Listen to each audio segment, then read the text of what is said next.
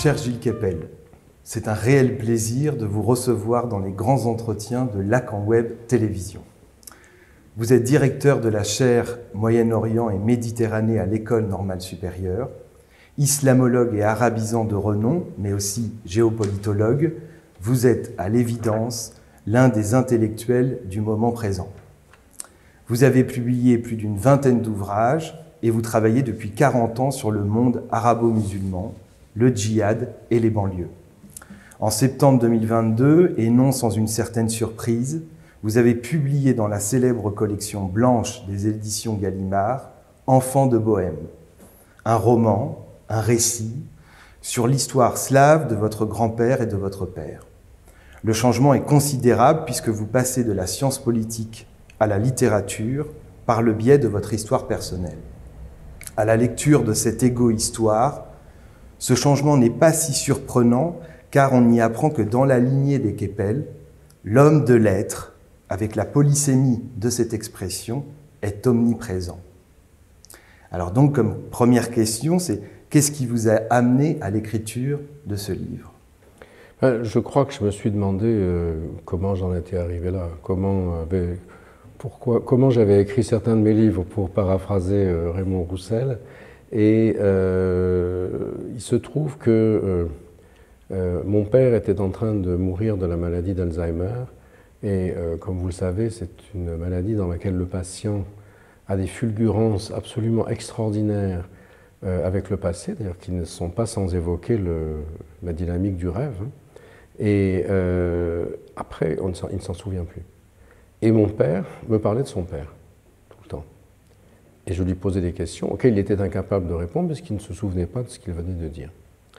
Et de ce fait, je me suis intéressé à ce père, du père, alors que moi-même j'étais devenu le père de mon père, puisque j'étais son tuteur, c'était devenu un majeur protégé. Et par ailleurs, j'étais moi-même condamné à mort comme lui, puisque les djihadistes avaient prononcé une fatwa contre moi. Bon, tous ceux qui ont voulu me tuer sont morts depuis lors, donc je suis sorti de cette situation. Et moi, je suis toujours là. Mon père, malheureusement, est décédé. Et de ce fait, je me suis trouvé dans une situation de tension assez particulière et qui était un moment pour m'interroger sur pourquoi j'avais finalement fait ça, ce qui m'avait condamné à être entouré de policiers pour me protéger, cloué dans mon lit par une sciatique épouvantable qui a des ressorts psychiques assez forts généralement, comme la maladie. Et j'ai trouvé d'une certaine manière dans l'écriture de ce livre une sorte de, je n'ose pas dire de thérapie, mais peut-être de thériaque, si vous voulez, pour me situer comme l'auteur de ce que j'avais fait. L'auteur de moi-même, et je devenais l'auteur de mon père et de mon grand-père. Et il y a un autre Tchèque qui a fait une lettre au père, dont le nom commence aussi par K, mais qui était juif, Kafka. La mienne est assez différente, je n'ai bien sûr aucune prétention de me comparer à lui, mais puisque lui-même s'adresse à son père directement, dans une sorte de ressentiment terrible, puisque le père l'a sorti sur le balcon glacial pendant une nuit à Prague, parce qu'il avait vu la scène primitive, c'est-à-dire il avait observé ses parents en train de faire l'amour. Moi, c'est pas comme ça que j'ai fait le travail. Je suis passé par la médiation du père de mon père, et pour régler le solde de la scène primitive, j'ai reconstitué une scène primitive imaginaire, ou symbolique, comme vous voudrez, mais peut-être pas réelle, qui était ce que mon grand-père Rodolphe, enfant, donc, qui est en fait un personnage construit que j'appelle Rodolphe K, qui emprunte au Rodolphe réel, mais je ne l'ai jamais connu, et les sentiments que je lui prête, c'est moi qui les remets avec une masse d'archives sur lesquelles je m'appuie, mais qui les réinterprète. Donc il aperçoit la scène primitive dans la forêt de Bohême, qui est le verra du sanglier qui couvre la laie, dont le hahan traverse les bois et lui perce le tympan. Bon, d'après ensuite certains journalistes qui ont gentiment rendu compte du livre, ont dit c'est un fantasme, il voit la verge énorme du sanglier en fait sangliers, les cochons, un truc tout petit.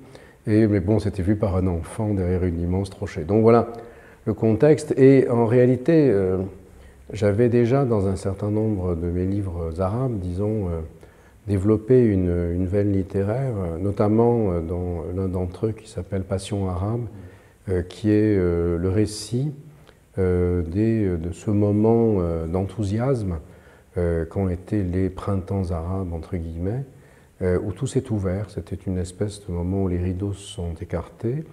Il n'y avait plus de renseignements, plus de police, service on pouvait aller partout. Et les djihadistes n'étaient pas encore arrivés pour couper la tête aux étrangers. C'est un moment unique qui ne s'était jamais produit auparavant et qui, je pense, ne se reproduira plus.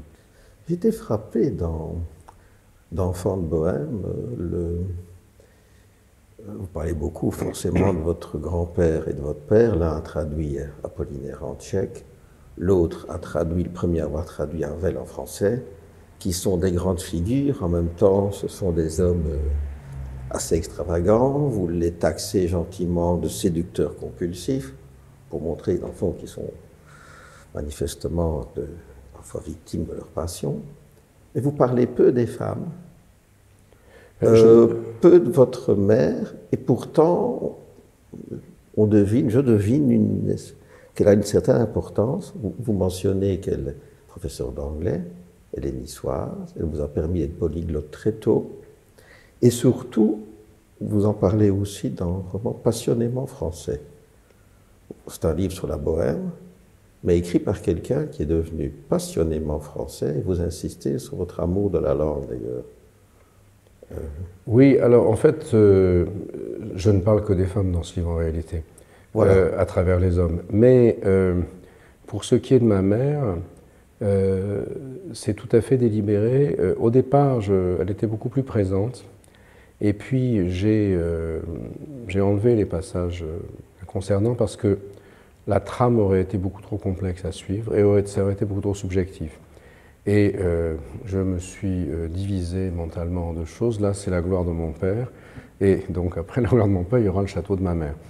Donc ça, c'est un livre qui, si Dieu ou Allah, ou qui qu'il soit, me prête vie, si les djihadistes ne me raccourcissent pas d'ici là, je voudrais faire dans quelques années. Enfant de Bohême m'a pris 10 ans. Alors qu'un livre moyen sur les Arabes, c'est entre 3 mois et 1 an, si vous voulez.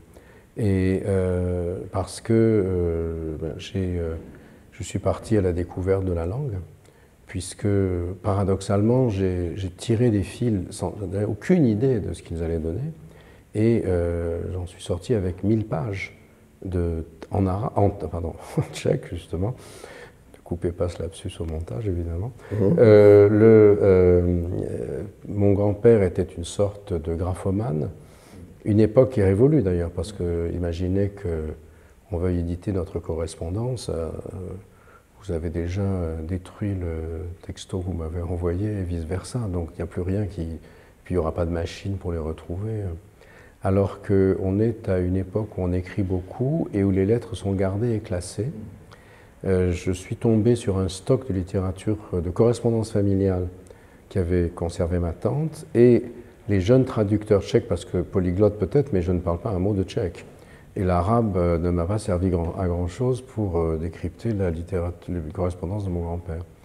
Et j'ai eu deux jeunes gens, un jeune homme et une jeune femme, franco-tchèques, l'un plutôt politiste et l'autre littéraire, qui m'ont aidé à traduire tout ça pendant les 10 années précédentes et qui se sont prises au jeu et sont allées dans les archives. J'ignorais l'immense richesse que recelaient les archives tchèques, car il avait écrit à tout le monde. Il avait été non loin d'ici, rue Boissonnade, parce qu'il habitait à Montparnasse depuis 1913, le créateur de la revue La Nation tchèque, la première revue en français du reste, indépendantiste. Et donc il y avait une masse énorme d'archives qui, à la fois, m'ont éclairé partiellement, parce qu'il y a d'immenses zones d'ombre que je me suis parfois efforcé de pallier, mais pas toujours. Et en même temps, c'est quelque chose qui concerne toute l'histoire de l'Europe qui a été occulté, puisque il naît sujet austro-hongrois en 1876 dans une forêt de Bohême, fils d'un garde-chasse. Il monte à Prague, il y apprend le français, il vient traduire Apollinaire en 1908 à Paris, il vit la belle époque qui est le grand moment de sa vie ici, dans ce quartier où nous sommes. Ensuite, il crée le mouvement indépendantiste avec Masaryk. Il est écarté pour une histoire de femme, c'était un peu MeToo un siècle et quelques avant. Et il vit la débauche des années folles ici. Il fait une espèce de découverte mystique dans le monde arabe en 1924. Revient, séduit une jeune fille, du reste là encore, sur cet itinéraire, quand elle revenait de la rue de Fleurus, où elle était à l'Alliance française pour aller chez lui, rue Boissonnade, donc en passant presque devant chez vous. Et puis bon, mon père est fabriqué, il faut qu'il gagne de l'argent, et finalement il trouve un poste de responsable de l'agence de presse tchécoslovaque, la Société des Nations à Genève. Sa jeune femme meurt folle. Il revient à Paris pendant la drôle de guerre. Ils vont à Londres pendant le Blitz, mon père au lycée français en Cumbria, qui était délocalisé. Ils reviennent ici, c'est le rideau de fer. Rodolphe reste, parce qu'il n'est pas communiste, et mon père, pour l'emmerder, devient communiste, acteur, et finalement rencontrera ma mère, l'épouse, et me fabrique à toute allure, parce que on naturalisait les métèques très facilement, parce qu'on les envoyait se faire tuer en Algérie, sauf si on était soutien de famille. Donc j'ai été fabriqué très vite, en express, pour que mon père ne tue pas des Arabes et qu'il ne soit pas tué par eux. J'ai essayé de finir pour plaire aux psychanalystes. C'est ça. Et grâce à vous, il n'est pas allé en Orient, lui. Non. Oui, mais du coup, c'est moi qui y suis allé. Alors, est-ce que c'était pour rendre le solde des comptes? Je ne sais pas. Alors, je laisse à vous taxez, vous qualifiez votre voyage intellectuel vers l'Orient, votre voyage d'arabisant, d'un terme rare, l'anabase. Oui. Moi, je connais celle de Xénophon, oui. Celle de Schweik. Voilà. Et puis, j'étais surpris de découvrir celle de Gilles Kepel. Entre ces deux références, elles se fonctionnent assez bien. Hein. Vous êtes bien entouré. Oui, mais... oui, effectivement. C'est curieusement, Hašek, auteur du Brave soldat Schweik, dont mon père a fait une pièce de théâtre en français qui nous a permis de sortir de la misère, du reste, utilise ce terme assez rare. Il a un vocabulaire relativement peu sophistiqué, enfin en tout cas en traduction, que je peux lire, Hašek. Et il nomme la déambulation du brave soldat Schweik qui sort du train tout près de l'endroit où nous avions la maison de famille originelle, qui se perd et qui finit par être ramené menotté à la caverne, l'anabase de Schweik, en fait dans la région qui est notre région d'origine, dans les bois, vous voyez. Et au fond, moi, c'était aussi une sorte d'anabase. Anabas, anaphasis, en grec, ça veut dire la remontée. Et donc, peut-être aussi, est-ce que mon intérêt pour l'Orient... C'est aussi un voyage pour la survie, l'anabase. Celle de Xénophon, ils sont perdus en Asie mineure. Voilà. Xénophon leur dit demi-tour tout droit, et Schweik. C'est grâce à l'anabase. Un souvenir, il sort de la caserne, il est mobilisé. Voilà. Il lui dit il doit rejoindre son unité au front. On lui a dit que le chemin le plus court entre deux points, il va tout droit. Évidemment, il s'oriente mal et il arrive quand... Il faut dire qu'il buvait pas mal de bière. Mais grâce à ça, au fait qu'il va tout droit, il arrive quand son régiment est il arrive anéanti. Menotté par les gendarmes, qu'ils le prennent pour un déserteur russe. Oui. Mais puis l'anabase se finit par la mer. Thalassa, si vous voulez. C'est ce que crient les mercenaires de Xénophon quand ils arrivent à Trébizonde. Et en fait, il y a ça pour moi, oui, c'était la recherche. Vous savez, quand j'étais jeune, donc j'étais comme beaucoup cagneux. L'année où j'étais en Cagne, ma mère est décédée d'un accident de la route causé du reste par mon père. Moi, j'étais déjà pas très bon Et j'ai eu, au concours d'entrée à l'école normale, où je finis ma carrière alors que j'aurais voulu la commencer, si vous voulez, 4 sur 20 en français, en histoire et en philo. À l'époque, il y avait encore un peu de paysannerie, on disait l'agriculture manque de bras. Je ne savais pas trop quoi faire. Et il y avait une carte de l'Empire romain au-dessus du tableau. Et avec un copain, on a décidé d'aller voir la carte. Donc on s'est embarqué à Venise en 1974 sur un bateau soviétique. Enfin, on a fait tout un périple, une anabase, je n'ai pas le temps de vous raconter ça dans le détail ici. Et quand je suis revenu, évidemment, ma copine m'avait dit bah, « tu es parti, c'est ton problème, j'en ai trouvé un autre ». Et son nom d'ailleurs porte d'ailleurs le nom de la rue où vous êtes, ça c'est amusant. Et donc, et puis je suis, voilà, je ne savais pas quoi faire de ma vie, toute ma mère était morte, j'avais raté ma vie universitaire, la fille avec qui j'avais était partie, m'avait envoyé valdinguer. Et du coup, là où j'avais trouvé de la sympathie et de la chaleur, c'était dans le monde arabe, en Syrie, pauvre pays, aujourd'hui définitivement détruit, où on m'avait traité comme Ulysse dans l'Odyssée, si vous voulez, pour parler d'un autre voyage. Et donc, voilà, j'ai appris l'arabe. On était 500 au premier cours, 250 au deuxième, et à Noël, une dizaine, 8 jeunes femmes qui vivaient avec des marxistes-léninistes tunisiens. Les islamistes n'avaient pas encore été inventés. Un Anglais qui couchait avec une Marocaine et que les filles accusaient d'être un agent de l'intelligence service, et moi qui ne couchais avec personne, mais qui m'efforçais de réaliser le mieux possible les phonèmes arabes, parce que j'étais raide dingue de la répétitrice yéménite du laboratoire de langue. Rien ne s'est passé, mais en tout cas, j'ai eu une prononciation correcte. Mais il paraît que les Tchèques, les Slaves réalisent les phonèmes plutôt pas trop mal, parce que beaucoup sont présents dans leur capital génétique, si tant est que ça existe. C'est ça, Enfant de Bohême. Dans votre livre, il y a un trait commun entre donc votre grand-père et vous, qui est au fond la migration, le fait donc de partir comme ça des terres familiales, paternelles, et ensuite, et ça c'est extrêmement présent, d'aller vers l'inconnu, vers les terres inconnues, vers l'incertitude. Et donc, ce livre, c'est vraiment à la fois, je trouve, un livre sur la langue et sur la migration. Et sur la recherche de la mer, que vous écrirez comme vous voulez en français, que la thalassa ou la méter. Et car les Tchèques ont un tropisme vers l'océan, puisqu'ils n'ont que des lacs. Et le Graal, au sens propre tchèque, c'est la Bretagne. Ils vont tous à Quimper. Et une grande partie des peintres tchèques viennent un peu sur les traces de Gauguin, etc., à Pont-Aven, ils sont tous venus, Kupka, Moukha, etc. Et effectivement, oui, moi, j'ai vécu au bord de la mer quand j'étais petit en Méditerranée, et j'y suis retourné, j'habite à Menton maintenant, etc. Et mon père nous emmenait toujours à la mer aussi. Surtout, il préférait l'océan, mais bon, il allait en Méditerranée aussi.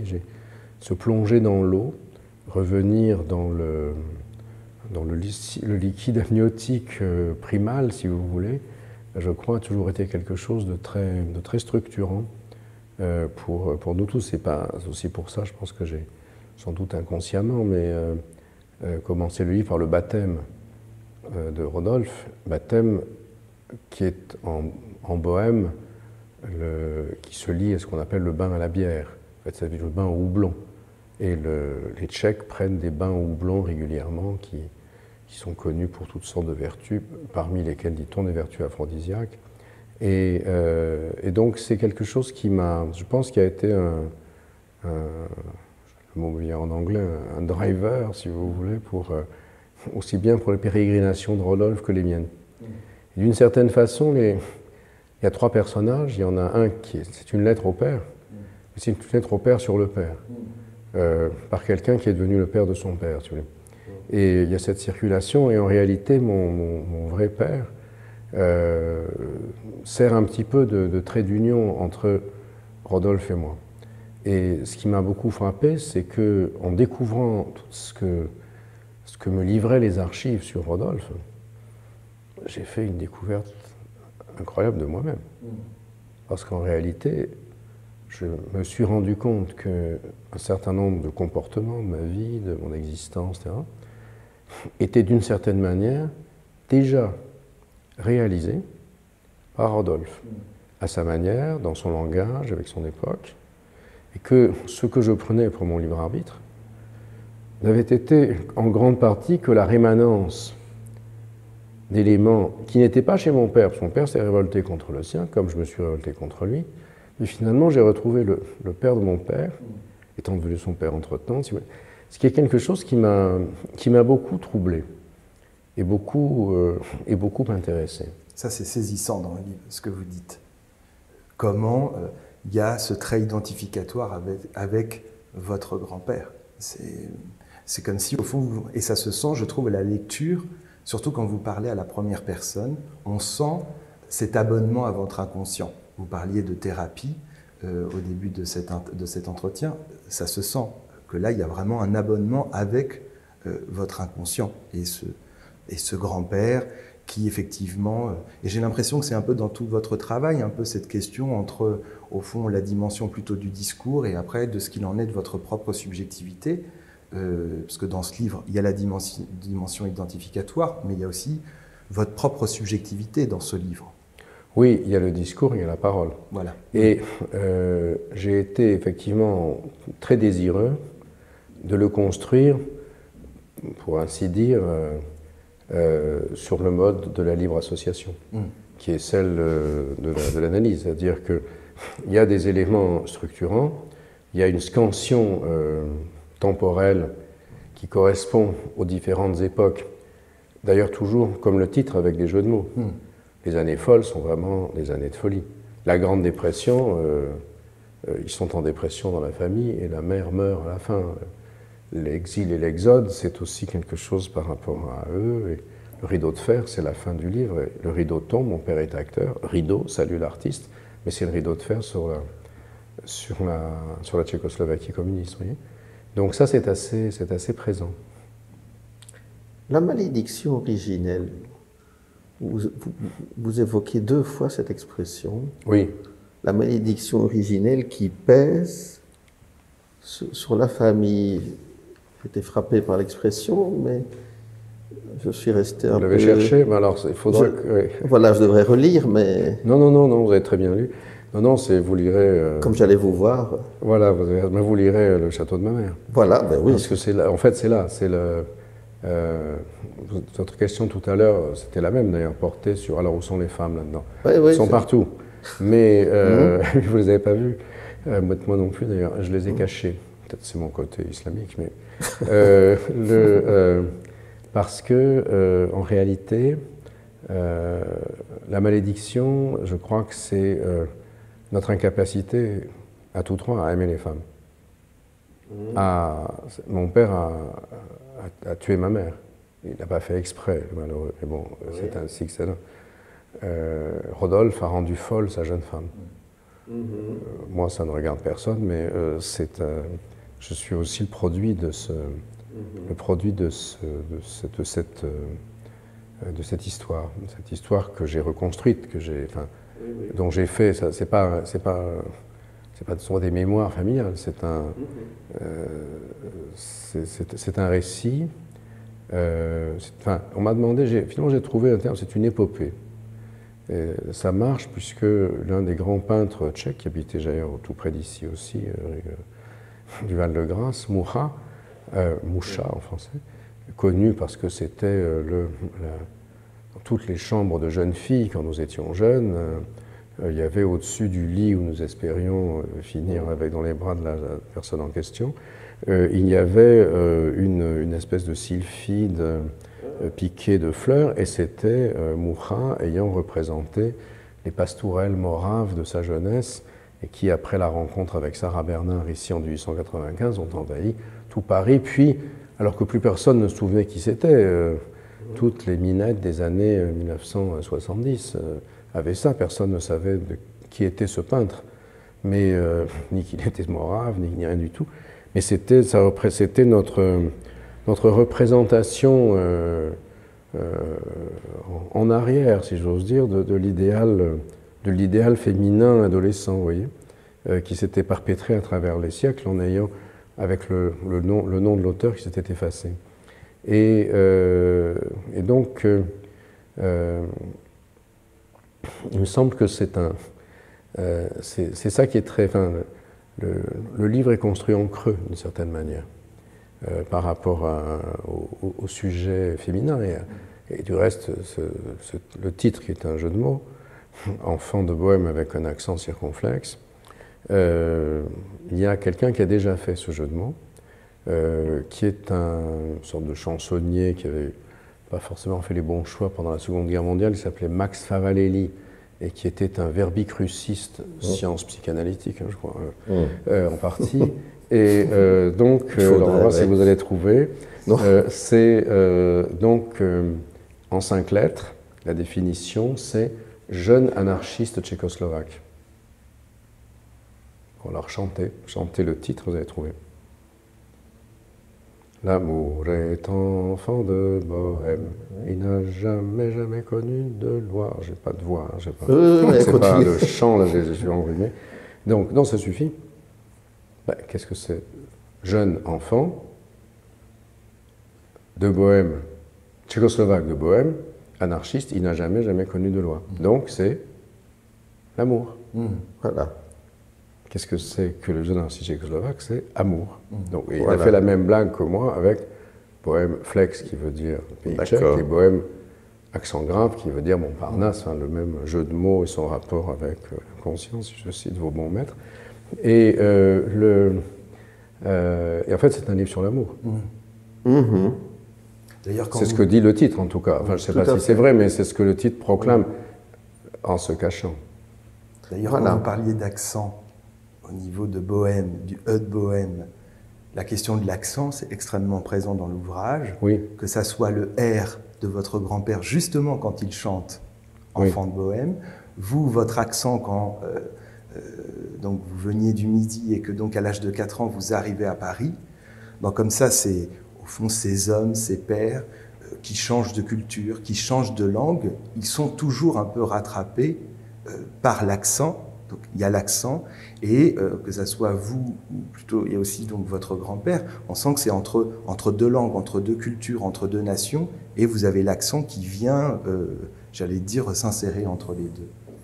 Oui, c'est vrai, et c'est très présent. Quand j'ai été fabriqué en express, comme je disais tout à l'heure, pour que mon père n'aille pas en Algérie, mais bon, une fois que le marmot était là, il fallait bien en faire quelque chose. Ma mère avait eu l'agrégation d'anglais. On était tous très fiers, enfin pas moi à l'époque, je n'étais pas encore capable d'avoir des sentiments pareils, mais fille d'une modeste institutrice, plus jeune agrégée d'anglais de France, ça lui fait une belle jambe. Elle s'est retrouvée à Douai, enseigner dans le bassin minier. Elle ne pouvait pas s'occuper d'un mouflet. Mon père courait le théâtre en province et les actrices. Donc on m'a confié à ma grand-mère, qui m'a fait naître dans vivre dans une sorte de paradis, parce qu'elle était directrice d'une école, avec un logement de fonction, dans une ancienne maison de maître transformée en école, avec la Méditerranée autour, donc un sentiment paradisiaque de l'enfance. Et puis mon grand-père meurt, il récupère son appartement à Montparnasse, et on me ramène à 4 ans à Paris pour vivre avec mes parents. Eh bien, je parlais français comme ça, hein, avec l'accent comme on parle normalement. Hein, oh. Et donc, c'est mon premier souvenir d'enfance. C'est vraiment un trauma énorme. Boulevard Arago, tout près d'ici aussi, à l'école. Hein, et je chiale toutes les larmes de mon corps parce que les gosses se foutent de moi, imitent mon accent. Bon, le lundi, j'avais l'accent parisien et à la fin de la semaine, j'étais premier de la classe pour les envoyer le nez dans la poussière. Hein, mais ça vous forge un tempérament. Mais c'est vrai que c'est Et après, j'ai appris des langues, d'une certaine manière. Et l'arabe aussi, je crois, pour moi, ça a été, comme vous le disiez peut-être tout à l'heure, ce voyage, voyage de Rodolphe, l'anabase de Tchèque, ça a été pour moi l'occasion qui suis un faux métèque, d'une certaine manière, de me remettre dans la distance, en me projetant, non pas dans la peau de l'arabe, mais pas Laurence d'Arabie, mais en acquérant ce capital culturel qui m'a permis un décentrement par rapport à moi-même, d'une certaine manière. Au fond, j'ai accompli culturellement et comme universitaire, un petit peu le même parcours qui avait été accompli par mon grand-père. Autant du côté du traducteur que du côté, comme vous le dites pour votre grand-père, et vous c'est un peu ça, du côté du passeur. Que ça soit pour votre grand-père entre Prague et Paris, et vous entre le monde arabe et d'une certaine façon l'Occident et la société française.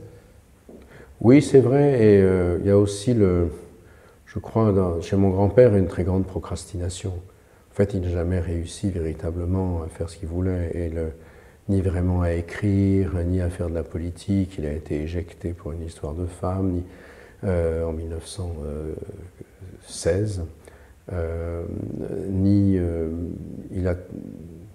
Quand mon père lui écrit, quand il a 17 ans à Londres, j'ai décidé de ce que je vais faire de ma vie, je vais être français et acteur.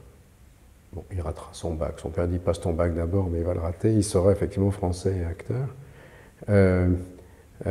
Son père, Rodolphe K, lui dit oui, formidable, j'ai beaucoup pleuré. Bon, français, évidemment, c'est moi qui t'ai appris la culture française. Mon grand-père lui envoie des cartes postales depuis l'âge le plus tendre, quand il ne sait pas encore lire, même si sa mère lui lit, il ne peut pas comprendre, qui sont la France comme symbole de la beauté, comme cœur et conscience du monde. Ça va des falaises d'Entretien à la cathédrale de Chartres, enfin, il a une sorte d'encyclopédie par livraison qui a forgé son image. Et quand il a rencontré ma mère, il était, pour gagner 3 sous, il était guide de voyage organisé dans des régions où il n'avait jamais mis les pieds. Ils se sont rencontrés dans les Pyrénées, je crois que c'était son premier voyage, mais il faisait visiter les Pyrénées à des touristes françaises, lui le tchèque, en les baratinant, mais en ayant derrière le stock des cartes postales, dont je ne suis pas sûr qu'il les avait lues d'ailleurs. J'ai essayé de lui en faire lire quand il était malade, parce que je suis entré en possession de tout ça très tard. Il était déjà malade et il était à la maison de santé des Sœurs Augustines, là, encore dans le quartier, dans une espèce de paradis préalable à celui où j'espère il est aujourd'hui. Où il y avait un jardin potager, des fruits, un verger, on cueillait des coings, on mangeait des abricots sur l'arbre, là, entre la limite du 5e et le 13e arrondissement, enfin un truc avec des infirmières affriolantes. Mon père qui a dû, j'espère, avoir donné un avant-goût de ce qu'il attendrait d'un paradis de Mahomet, d'une certaine manière, avec les houris, d'ailleurs que la plupart étaient des musulmanes, les soignantes.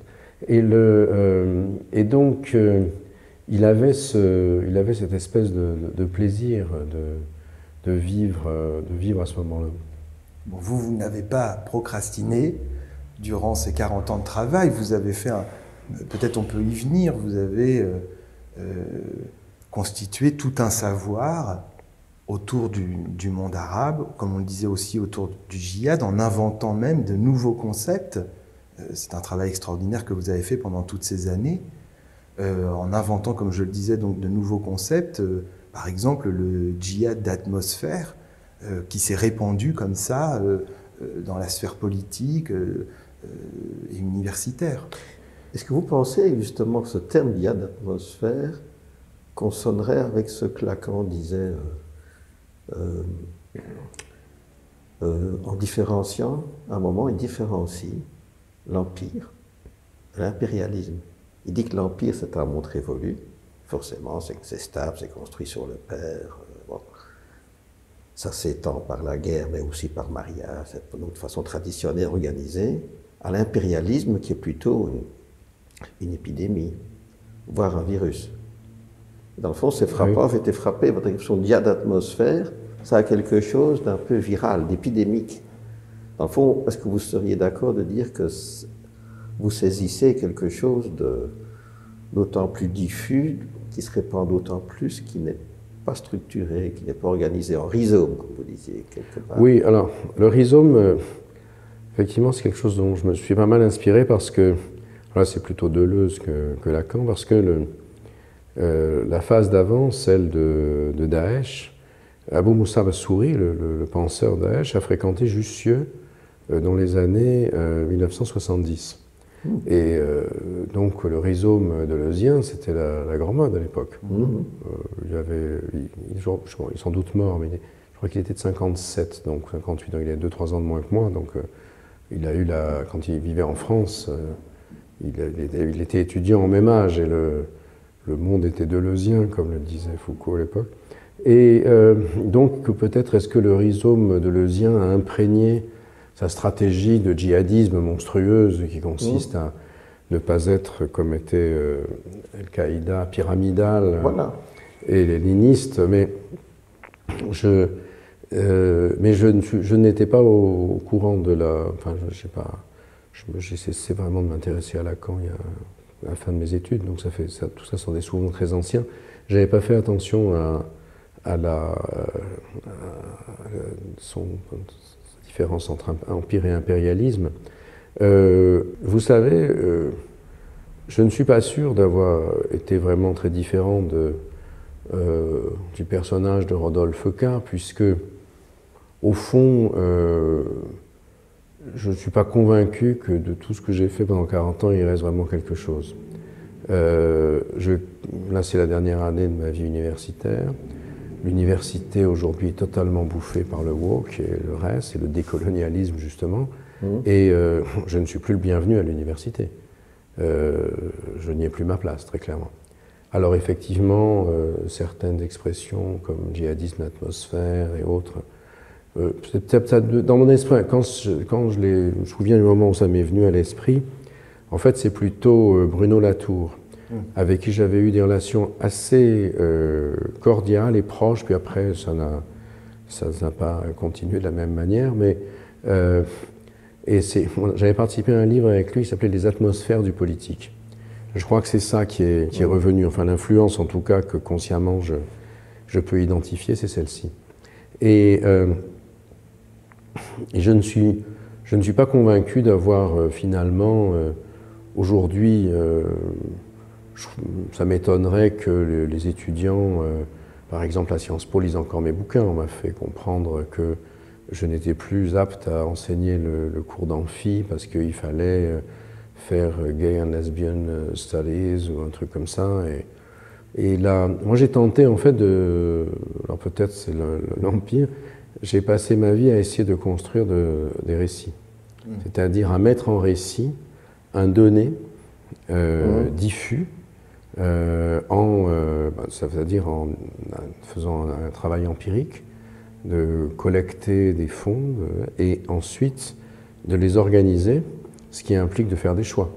Il y a des éléments qu'on garde qui vous semblent pertinents pour le propos, d'autres qui vous semblent moins pertinents. Et là, je suis en ce moment en train de faire une espèce de travail rétrospectif sur mon œuvre arabe ou banlieusarde pour en faire une sorte de synthèse. Comme je m'en vais de l'université sur les 40 années de l'œuvre, c'est-à-dire, enfin, si je puis dire, qui sont une vingtaine de livres, en gros, qui restent. Et au fond, j'ai beaucoup collecté. Chaque fois, j'ai essayé de remettre en place le système, puis de le corriger en fonction de ce que je voyais, de le tester, de faire un trial and error, comme on dirait en anglais. Mais il y a des facteurs qui me semblaient extrêmement importants au moment où j'écrivais tel ou tel livre et qui, en rétrospective, se sont avérés finalement beaucoup plus conjoncturels que structurants, vous voyez. Et maintenant, je ne suis pas convaincu qu'aujourd'hui, dans l'université, le fameux discours de l'université lacanien, le récit intéresse encore qui que ce soit. C'est plutôt aujourd'hui l'ère de la déconstruction absolue, qui est en réalité le cache-nez d'une nouvelle idéologie. Mais moi j'étais très pragmatiste, si vous voulez. Alors que j'ai l'impression qu'aujourd'hui, par exemple, ce qui me désespère beaucoup, c'est que la connaissance de la langue, l'arabe ou une autre, qui pour moi était si importante et qui a fait le départ justement avec la génération d'avant, qui avait été désarabisée aussi, puisque ce n'était plus la génération coloniale et l'arabe était perçu comme n'étant plus utile. La modernité se ferait en français ou en anglais. Donc les politistes, mes patrons, ne parlaient pas arabe. Ceux qui parlaient arabe, c'est le grand-père Berck, grand-père castrateur, qui, tel Saturne dévorant ses enfants, si vous voulez, leur avait dit c'est pas la peine d'apprendre l'arabe. Comme ça, il restait la seule source du savoir. Moi, quand j'ai pensé, j'ai devenu une espèce de mandarin, j'ai fait tout le contraire, en disant il faut partager la langue, etc. Bon. En fait, Berck avait peut-être raison, puisque au moins il n'a pas été l'objet de meurtres du père innombrable, auxquels j'ai survécu, mais qui sont toujours, qui sont moyennement agréables quand vous pensez à l'énergie énorme que vous avez investie pour réécrire des thèses, etc. Autre chose qui me désespère, c'est la langue. Et c'est peut-être pour ça que cet ultime livre qui n'est pas universitaire, Enfant de Bohême, est un livre qui est délibérément écrit. À la fois aussi parce que j'ai voulu restituer la langue fictive ou factice qui était celle parlée par les gens comme Rodolphe K. C'est un français différent, même si son français m'est inconnu, je n'ai qu'une lettre à Apollinaire. Vous me direz, c'est pas mal, mais tout le reste est en tchèque. Et je suis très, très effaré par, ce sont deux stylistes. Hein. Un côté vieux con que les thèses, aujourd'hui j'en ai dirigé 40, j'en ai dirigé ma 44e et dernière dans les mois qui viennent. Donc 44 thèses, c'est pas mal, en quantité pour un universitaire, c'est pas honteux. J'ai constaté un effondrement de l'écriture, année après année, qui avait pour pendant la disparition de la lecture et la domination du téléphone.